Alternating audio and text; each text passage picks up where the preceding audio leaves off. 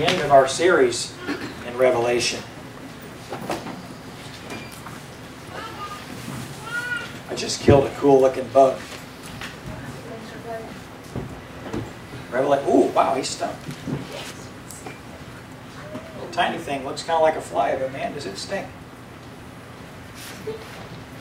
Stink bug? Are they tiny? Little tiny things? I do some baby. Wow. Smells like moldy carrots or something. Yeah.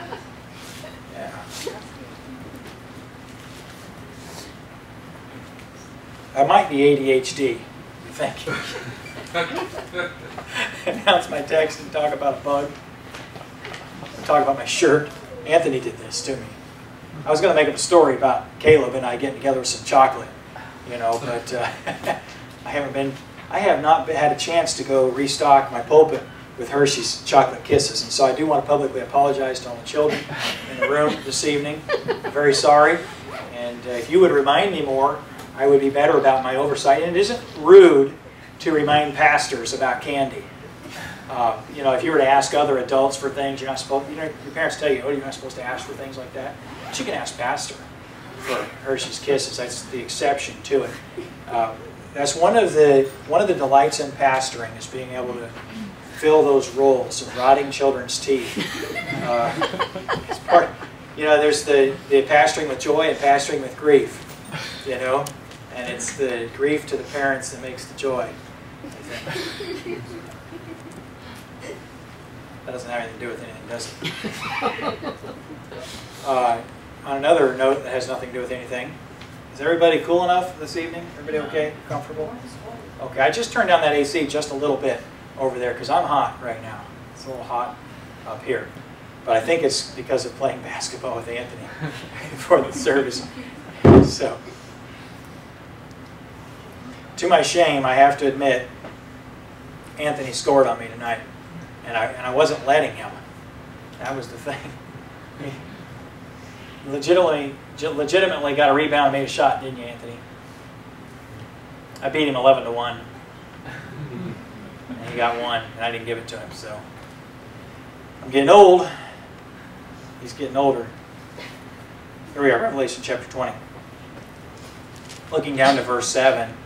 The Bible says, "And when the 1,000 years are expired, Satan shall be loosed out of his prison, and shall go out to deceive the nations which are in the four quarters of the earth, Gog and Magog, to gather them together to battle, the number of whom is as the sand of the sea.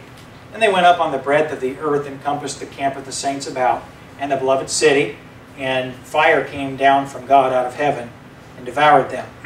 And the devil that deceived them was cast into the lake of fire and brimstone, where the beast and false prophet are, and shall be tormented day and night forever and ever. And I saw a great white throne, and him that sat on it, from whose face the earth and the heaven fled away, and there was found no place for them. And I saw the dead, small and great, stand before God, and the books were opened, and another book was opened, which is the book of life.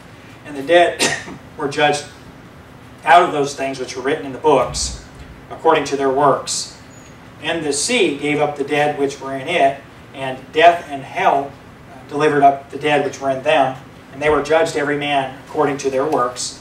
And death and hell were cast into the lake of fire. This is the second death. And whosoever was not found written in the book of life was cast into the lake of fire." Good evening. We're in Revelation 21. There are Bibles available around. Nathan, do you have a Bible? Pass back. So, good to see you. Well, let's pray and let's ask God's blessing on the message this evening. God, this evening, if you were blessed the preaching of your word, you would first of all convince us and show us the nature of the kind of God that you are. A God who is supreme, who is all-powerful, who is always in control, whose power and whose being has never been in threat or threatened by evil or by evil ones. Yet this evening we recognize as well your mercy, the day and age in which we live. That is a day and age in which we are able to be the recipients of your mercy. God, this evening as well we recognize that you are a God who ultimately is the judge of evil.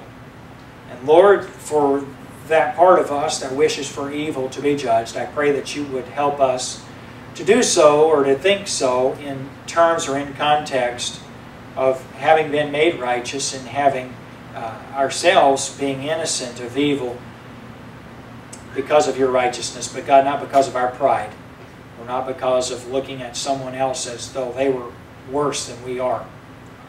God, I pray as well that you would help us this evening, bless us by helping us to understand just the order of events, so that we can live our lives now on the basis of what you're going to do in the future. And we thank you for it in Jesus' name. Amen. Friend, it's a wonderful thing to know Jesus as your Savior. There are all kinds of reasons why it is. But the promise of our future and eternal security are the greatest, some of the greatest benefits of the Christian life. And the reality of it is that knowing the future is something that really gives us an advantage in living this life. Isn't it true? If you know what the outcome is going to be, then you really know the right place to be in for the outcome. Every gambler would like to know the outcome, wouldn't they? Anybody who gambles? I'm not endorsing gambling. I'm against gambling. The Bible's against gambling. But every gambler would like to know the outcome of the thing that they're gambling on. Wouldn't they? Right now they're in the finals in basketball. And there are a lot of people that would like to know the ultimate outcome, especially if it were a surprising outcome, if things didn't happen the way that people think.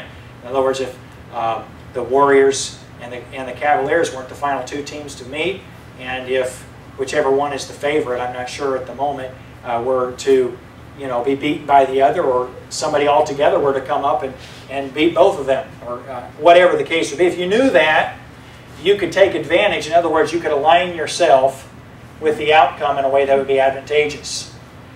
Our life is not a gamble by any means. But the truth of the matter is that we do have the revelation. We have the end of everything and the outcome of evil, the outcome of the world, the outcome of God and Satan's rebellion against God, the outcome of the rebellion of man. We have the future events recorded for us in the Scripture. Why is it that God gives us that? Why is it necessary for us to know what's going to happen in the future? Give me some reasons. Why would God tell us what's going to happen in the future? Yes, Josiah? Yes, so we can be prepared.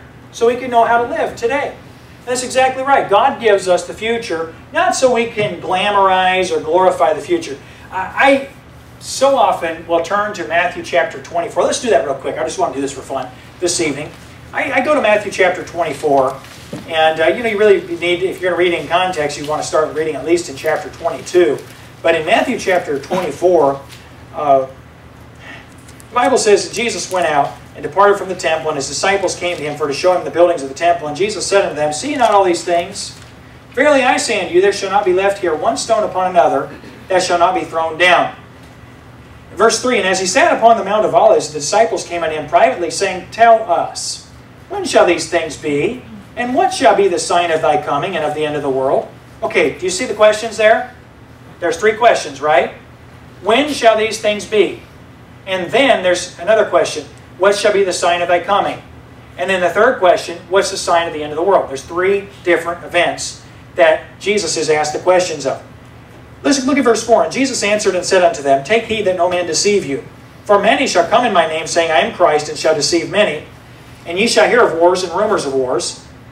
See that ye be not troubled, for all these things must come to pass, but the end is not yet. This is a verse of the Scripture that I scream at the television screen.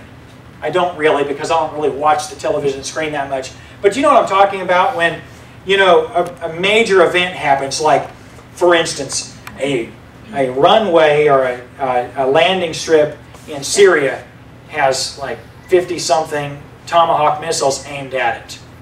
And so then you go on the religious channel on television, I don't know if it's TBN or the different ones that they have, and you have people that are into Bible prophecy, and they're asked the question, what does this mean? Are we going to go to war with Syria? And is this going to usher in the end times, the apocalyptic events of Ezekiel and of Daniel and of the Revelation? And my answer to the question is Jesus answered the question, Matthew 24 and verse 6. Ye shall hear of wars and rumors of wars. See that ye be not troubled, for all these things must come to pass, but the end is not yet. Now, what century was it that Jesus said that they would hear wars and rumors of wars? First century. And were there wars and rumors of wars in the first century? Yes. What about the second century? Third century? Fourth century? Fifth century? Sixth, seventh, eighth, ninth? You know, folks, there have always been wars and rumors of wars. And Jesus said, don't be bothered by the wars and rumors of wars. It is not man and the events of mankind that move heaven and bring God's wrath to a place where it is going to be full. God is the one who's in control of those events. And the events of the world, my friend, have nothing to do with the answers to the three questions that are asked. When shall these things be? What shall be the sign of thy coming and of the end of the world? But God answers those questions for us actually in Revelation chapter 20. So let's go right back there. And all of Revelation does answer the question. Josiah answered my first question this evening, which is, what is the advantage of knowing the future? And the advantage of knowing the future is that we prepare for it. We begin to live in light of the future now, today. Now we are at a place, and actually when you compare the volume of material in Revelation, as I was preparing and studying for this message in this past week, I just thought, boy, there isn't very much said about the millennial reign of Christ. I know there's a lot in the Old Testament that refers to that time period and refers to the events where God is working through Israel and so forth. But in the Revelation, you have a period of 7 years, times and half a time at a time. You have the measures of 7 years in Revelation, and truthfully, from chapter 4 all the way until chapter 20, that 7 years takes up the majority of the volume of the material in Revelation. And so it's really amazing. I mean, God summarizes a period of 1,000 years. Well, I have a couple thoughts about that just to share with you that I think are a little helpful. Here we are in the 1,000-year reign of Jesus Christ. We are in the period, we know that some of the distinctive things that happen in that period is that God has dealt with rebellion. God has taken the devil, He's taken the beast, the dragon. He has cast the old serpent. Those are the words, the dragon, the serpent, the devil. And He has bound him for 1,000 years and put him in a bottomless pit. That bottomless pit, my friend, is not the lake of fire. It's not hell. It's a bottomless pit. So you say, where's the bottomless pit? God could answer that question if He wanted to. But there are plenty of pits that are bottomless, I'm sure, that God has reserved for the devil, and there's one in particular. Okay, so I don't know the place where he's going to be, but he's not going to be allowed to do what he does on earth. I mentioned a couple of weeks ago that we should not overestimate or give place to the devil. We shouldn't make too much of the devil. But the devil is responsible for a lot of evil on this earth, isn't it so? It was the serpent who beguiled Eve. He's the one who's responsible for the evil on this earth. And so it's going to be something to live on a earth that has been previously sin-cursed, but having the devil taken off of it. Who is going to be on the earth? Who's going to be part of the millennial reign of Jesus Christ? Well, we will be, actually. There are going to be dead that die during the millennial reign, and they won't be raised up until that time period. But there will be people who are born during that age, during that millennium. And I guess one of the things that's most notable in our text this evening is when the Bible says in verse 7, when the 1,000 years are expired, Satan shall be loosed out of his prison and shall go out to deceive the nations which are in the four quarters of the earth. Okay, humorous note here, not necessarily anything to do with our text, but if somebody could tweet or text or email Kyrie Irving and Shaquille O'Neal and just let them know the earth is not flat, it is square. On the basis of the four quarters of the earth here. Boy, that went right over the top. Some people are like, what? Kyrie Irving, I don't know if he really believes it or not, but he believes the earth, says he believes that the earth is flat, and we've all been fed a bunch of lies about the earth being round. And he believes that there's no outer space. They haven't really gone to outer space. It's all just conspiracy and pretend and that sort of thing. And Shaquille O'Neal says that he believes the same thing. And I can't tell if they're joking or not about it. But the reality of it is just for fun. The four corners of the earth, my friend, are not a reference to the earth being a square. The four corners of the earth are a reference to the north, south, east, and west. And we recognize that that those are legitimately a circumference, because the Bible says as far as the east is from the west. The Bible talks about the circle of the earth and so forth. So we know the earth is round. I'm making jokes about it. And this is not a passage of Scripture where the Bible is contradicting itself and claiming the earth is not hemispheric. All it is actually square. Not at all. But I thought I'd throw in a joke there for the fun of it. Okay, so from the four corners of the earth, the idea is out of the east, out of the west, out of the north, and out of the south. The devil is going to be everywhere, deceiving who? Everywhere, deceiving everyone. What's surprising to me, the Bible says, is that in verse 8, it says, to gather them together to battle, the number of whom is as the sand of the sea. What is surprising to me is the number of individuals who choose to be deceived. And I chose those words carefully. Choose to be deceived is fully accurate. The reality of it, my friend, is that self-deception or deception, or the allowing yourself to be deceived by somebody, is on purpose. You ever believed what you wanted to believe? I used to work in a mechanic shop, and a lot of people believe what they want to about their cars. I remember having some people come in, and you know, you hate giving somebody a bad diagnosis for their vehicle. And honestly, it's a good thing I'm a pastor, because when somebody comes in, you know, their engine is really, and they've got something catastrophic to where they need a new engine, I want to just replace the engine for them. You know, I just want to, you know, because it's really costly. And you can just, I can feel people's pain. You know, when you tell them the truth. Well, you know, it overheated, but it didn't just overheat. It overheated so badly that it spun a bearing, and now it's knocking. The reason it's knocking is that there's irreparable damage to the crankshaft. And the crankshaft's too major to do without rebuilding your whole engine. You need a new engine.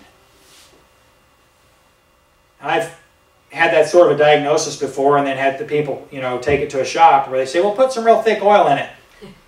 And, you know, I mean, maybe, you know, if you change the oil, it'll fix it. We used to have in the shop I worked in, when it was brand new, transmission flushes.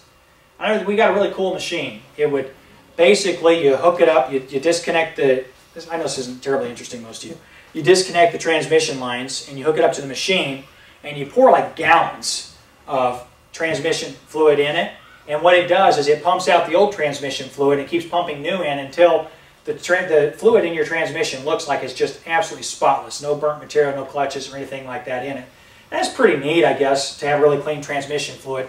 Transmission techs tell me, and I think it's true, that clean transmission fluid doesn't necessarily work any better than dirty transmission fluid. If you've got a problem, you've got a problem. It's a hard problem, mechanical problem. And I've never seen flushing or changing transmission fluid fix anything. It doesn't, because something's broken by the time it's not working or functioning correctly.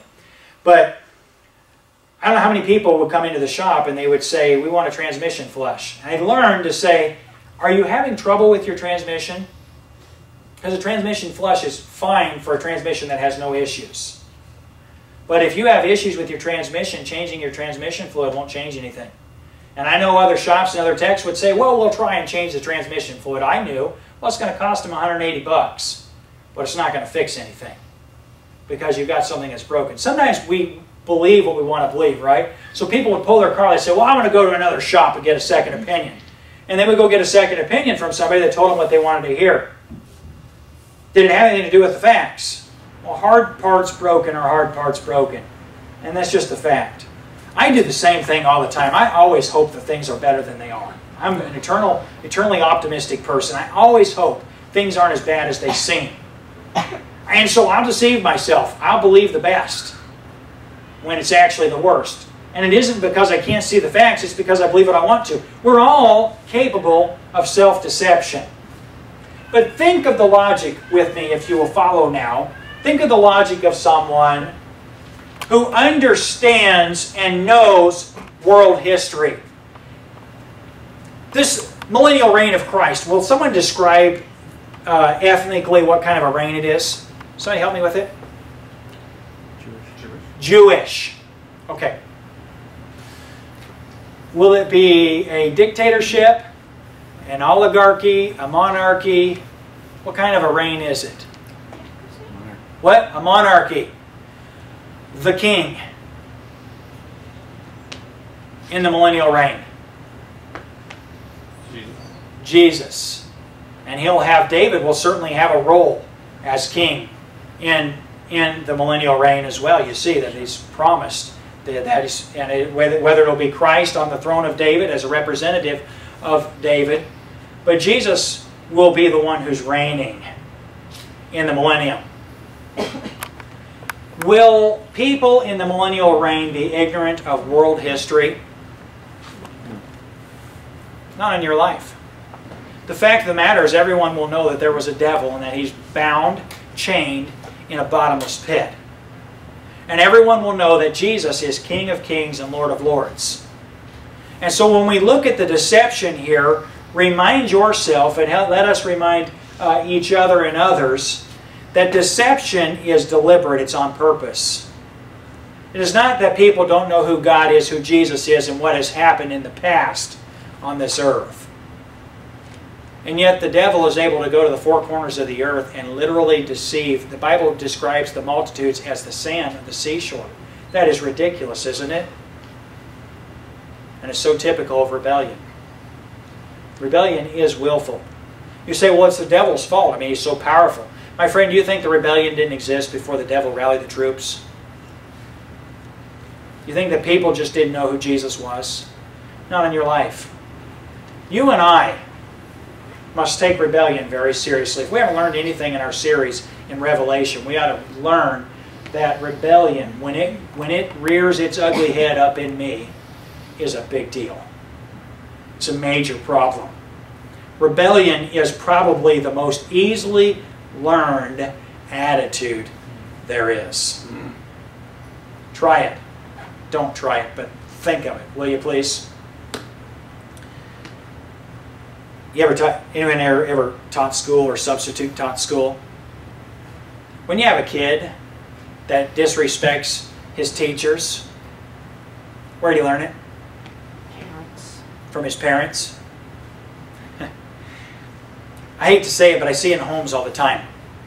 Husband will come to me and say, my wife doesn't listen to me. She doesn't respect me. My children don't respect me. No one in my home does anything I say or cares what I say.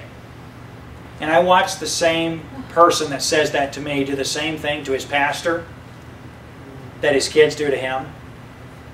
Do the same thing to his boss that his kids do to him. And it's surprising to me sometimes that his problem is nobody respects me, but he doesn't respect anyone. Small wonder his children learned that. Rebellion is the most easily taught attitude there is. Parents, be extremely careful with authority. Every person who's under authority ought to be very, very careful about how they handle even their authority's missteps. Is there any perfect authority? There isn't. God is. God's our only perfect authority, but humanly speaking, there is no perfect authority. So every single one of us ought to very, very carefully reevaluate. Well, I have to all the time. Man, I find myself being rebellious. It's in us, isn't it? I find myself resenting authority. And when I do so, my friend, it's very, very dangerous because I teach it to others. Teach others the same thing. And so, this matter of rebellion, Satan didn't come and invent something and lead innocent people. He led individuals who were susceptible, and they were susceptible because they were ready to rebel against God. The Bible says in verse 9, they went up on the breadth of the earth, encompassed the camp of the saints about, the beloved city. And this has got to be one of the shortest descriptions of final terrible judgment. And fire came down from God out of heaven and devoured them. Really not much of a battle. If they dialed back 1,000 years, might have helped them a little bit. When they saw that the nations came out to rebel against God, the kings of the earth, and literally Christ came and He spoke their destruction. And friend, Revelation has over and over and over and over again emphasized the finality and the suddenness of God's judgment. And yet there are still people that would respond to God's judgment as though it does not affect them individually. You've heard this, haven't you? I could never worship a God like that. If that is not the most ridiculous response to authority, in other words, if that's the way God is, I reject Him. That's most people's response to God's final hand of judgment. What is that? That's rebellion. That's, I will not bend, I will not bow to anyone, far less God. And friend, the cause of that attitude is that we think too little of God and too much of ourselves. We think too little of God and too much of ourselves. This has been this glorious, beautiful 1,000-year reign of Christ. We see a little bit of a description as well. I didn't want to pass over it. We see a description of, in verse 9 of the location. The Bible says they compassed the camp of the saints about and the beloved city. What's the beloved city? It's Jerusalem. Now, it's really interesting because understand on the basis of the judgments that we've seen during the tribulation, those judgments have literally changed the makeup and the face of the earth. And so things are very different, but Jerusalem is still in its location. And the world literally comes there. And so I will say to you that Jerusalem has been and always will be a significant place of world events. Let me offer you some interesting encouragement here. I never want to be against Israel because God loves Israel. I hope you understand that. I'm not under some kind of illusion that Israel's always right or never does wrong or deserves necessarily unconditional approval for everything that she does. Israel has rebelled against God, and I cannot approve of that. But nothing threatens the existence of Israel because God has a future plan for her. I love telling Jewish friends that are afraid that Jerusalem is going to be destroyed. I love telling them, Jerusalem cannot be destroyed. God won't allow it. When Jerusalem gets destroyed, God's going to do it. And He's not going to let anyone else do it. I find great comfort in that, actually. And you look at God's people and you look at how that the nations of the earth literally threaten her on a continuous basis. And yet, in spite of that, God's protection is on that spot of land, and He has a future plan for it. And it's great to know that because I'm able to sleep better at night, truthfully, knowing that Israel's not going to be obliterated, Jerusalem isn't going to be wiped off the map. God won't allow it. Isn't that great? It's just an extra truth, but it is true. Well, then the Bible says, after fire came down from God out of heaven and devours all the wicked people, that the Bible says the devil that deceived them was cast in the lake of fire and brimstone, where the beast and false prophet are, and shall be tormented day and night forever and ever. There are people who claim that death and hell are a one-time event. That is, some people think that dying is hell. They'll use terms like the word Gehenna that we use. Really, that's described as Gehenna because of hell, that place outside of Jerusalem. It's literally where the potter's field was, where when Judas cast down his 30 pieces of silver into the temple, and then they went and bought a potter's field. Gehenna's the place there. There are graves there. Now there's a monastery there in that location. But that was the place where the Jews offered their babies to the fire of the gods of Molech. And so it was a place of burning or torment, the word was. But my friend, hell is hell. And the words in Revelation mean what they say about eternal torment. The Bible says they shall be tormented day and night forever and ever. When I see the reality of hell, I'm always reminded, first of all, the urgency of my salvation, as well as the urgency to preach the gospel to everyone. This past week, I was grieved over internet memes making fun of the death of Aaron Rodriguez. You talk about sick, demented people making fun of the death of a person who is somewhere forever. By the way, he had his Bible open to John 3:16, had John 3:16 underlined, had John 3:16 written on his forehead. And so, you know, I cannot condone somebody killing themselves, but I believe he's in heaven. And boy, am I relieved and glad for him. Because, friend, when I heard this morning, that he had committed suicide, that was the headline, it literally just crushed me, just grieved my heart. Just thought, this is absolutely terrible, because this man will be somewhere forever. And he's taken lives. He's guilty of murder. And he has destroyed people's lives. But I'll just tell you something. He had a terrible life. He literally grew up in an absolutely terrible environment. And today he's in eternity. And I'm just glad that he knew John 3:16. For God so loved the world that he gave his only begotten Son, that whosoever believeth in him should not perish but have everlasting life. And friend, if he believed in Jesus, he is in heaven today. But you and I need to remember that death and hell, they're forever. But they're not something where you go into the ground and you cease to exist. So many times people take the life that we live that's described sometimes by Solomon, for instance, in Ecclesiastes. They say, well, we just go into the ground and we cease to exist. No, my friend, everyone has an eternal soul. Matter of fact, we see that in our context this evening.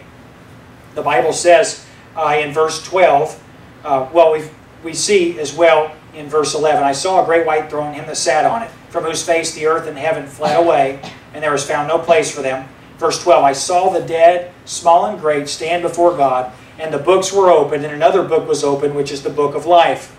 And the dead were judged out of those things which were written in the books according to their works. Side note about the book of life. It's interesting that earlier in Revelation, we see the promise that your name will not be blotted out of the book of life. And this is an interesting study that you ought to do as a believer to understand that God wants all men to be saved.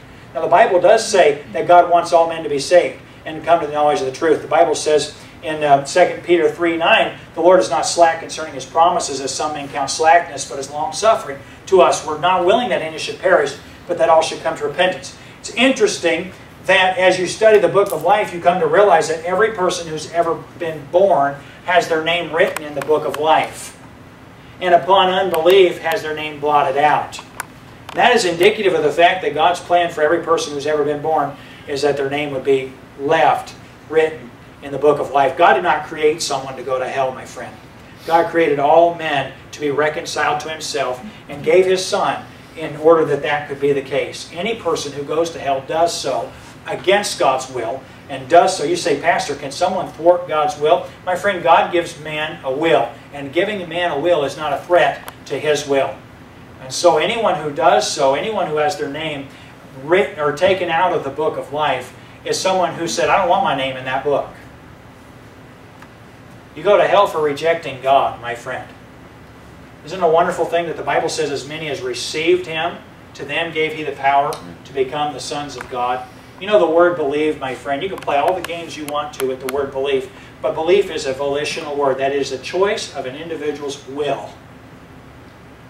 And believe is not believe if you don't believe, if you're forced to. You can't force belief. It's impossible. It is a contradictory concept to try to say that a person doesn't believe because they cannot believe, or we're not allowed to believe, or are made not to believe. The reality of it is you believe what you want to because of your will. And God gives people choices. And here we find in the Scripture that the Bible said, I saw the dead, small and great, stand before God, and the books were opened, and another book was opened, which is the book of life, and the dead were judged out of those things which were written in the books according to their works. Isn't it tragic that at the great white throne of judgment, people get exactly what they want?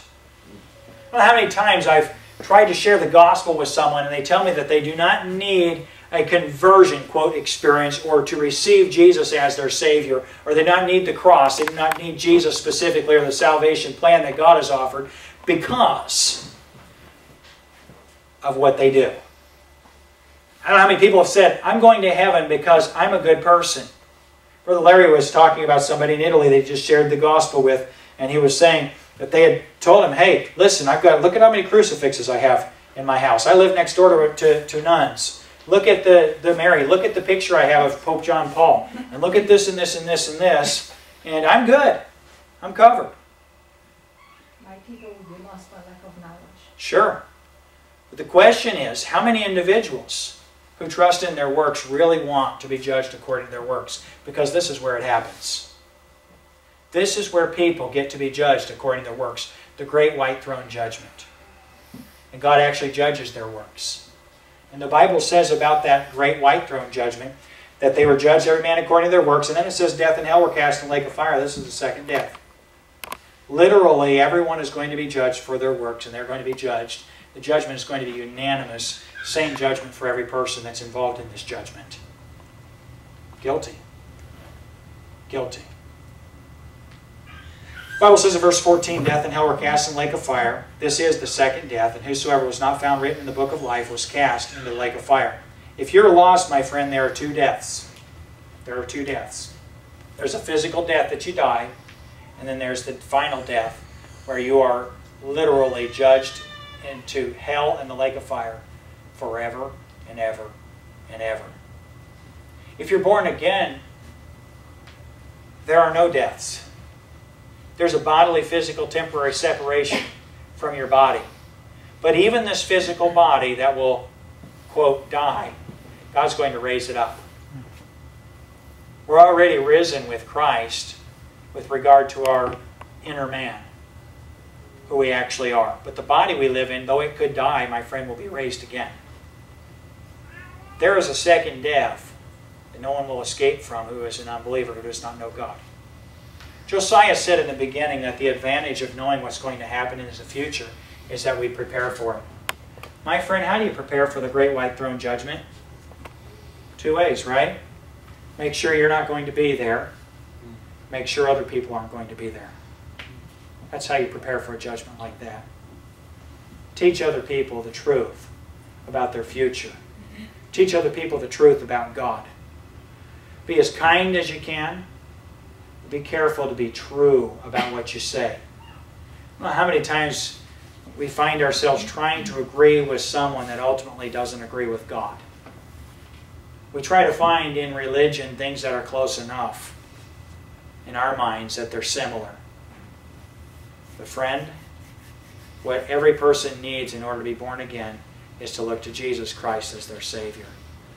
Jesus said, as Moses lifted up the serpent in the wilderness, even so must the Son of Man be lifted up, that whosoever believeth in him should not perish, but have eternal life.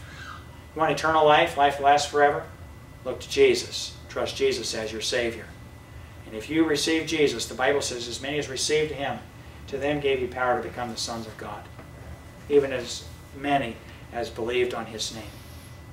Friend, it's pretty easy to believe in Jesus. You simply have to make the choice to reject your rebellion. To put down that part of you that says, no, God, I don't accept that. I don't accept you. I don't believe. I don't. Instead say, I believe, Lord, help thou my unbelief. God will do that for you. And I think that a person who understands the future as well as a person is going to be filled with compassion.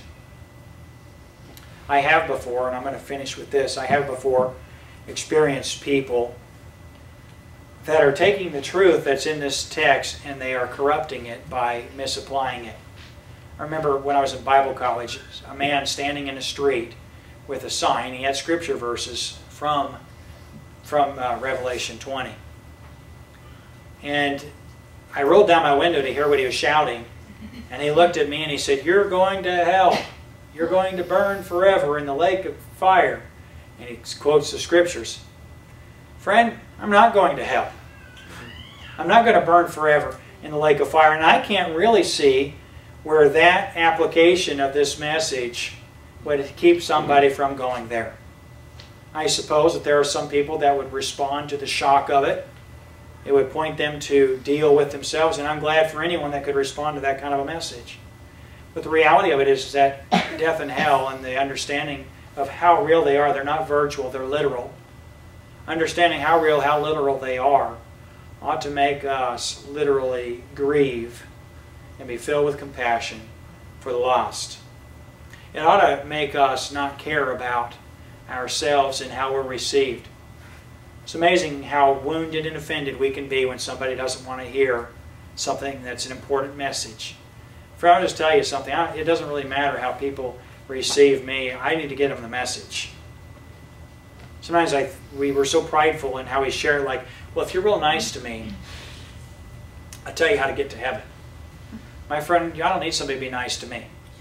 Matter of fact, if someone rejects me when I try to preach the gospel to them, if I have a chance, I need to just go back at them again.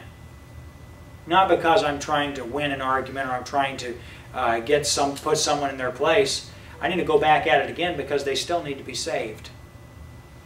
It's amazing how 1 time, 2 times, 3 times, 4 times, eventually somebody sharing the gospel with compassion will win a person who doesn't want to think about the most important matter they can deal with, that is their eternal destiny. We need to be compassionate to the lost. Let's preach it. Let's look at the future events and what God is going to do, and let's preach the Word of God, and let's pray that we'll see souls come to Jesus. Father, thank you so much for what you've taught us from your Word this evening. I pray that you would help us not to misapply it, but to apply it compassionately. First of all, by knowing that our eternal destiny is settled, that we're on our way to heaven. Second, Father, by recognizing not only are we on our way to heaven, but it's so important to make sure that those that we come into contact with, not only the people that are near us, our friends and our family and our neighbors, but God, those who live around us, that they hear the truth. And God, that they know that they can have eternal life. We pray that you would help us with this truth, that we would be ones who would be able to testify of the blessing of reading this book and studying it and obeying it. We pray this in Jesus' name. Amen. Thanks for your good attention tonight. You're dismissed. Yes, you have something? Yes.